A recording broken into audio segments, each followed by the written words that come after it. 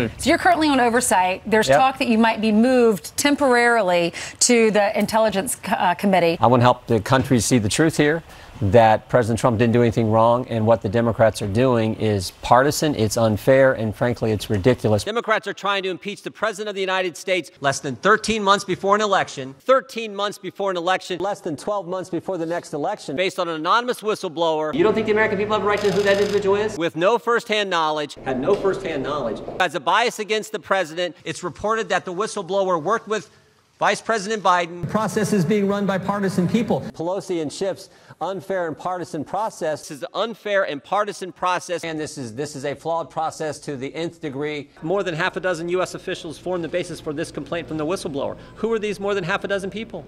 435 members. Only one knows who the whistleblower is. One member of this body knows who this person is who started this whole darn crazy process. Adam Schiff. Why is Adam Schiff the only one who knows?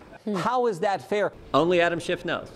That doesn't seem quite right to me. He has a right to protection. That's what the whistleblower statute says. It doesn't say anonymity. Adam Schiff gets to call the witnesses he wants. We can't see the transcripts. He selectively leaks part of the transcripts. But Republicans have to first submit a list to Adam Schiff to get his approval for any witnesses we or the White House might want. Most members of Congress are not allowed to be present. Mr. Schiff has been making the rules up as he goes along, They're making the rules up as they go along. and then he doesn't even follow the rules that he made up. And in the hearings, actually in the interviews, no White House lawyers can be there. No agency lawyers can be there. The State Department can't have lawyers there. Trying to put a ribbon on a sham process doesn't make it any less of a sham. The president can talk with foreign heads of state how he wants. We have the transcript. The fact is he released the call. No quid pro quo, as Mr. Mulvaney said. No quid pro quo in the transcript. No pressure, no pushing, no quid pro quo whatsoever. The president's focused on what's best for the interests of the United States. I got to go. Thanks, guys.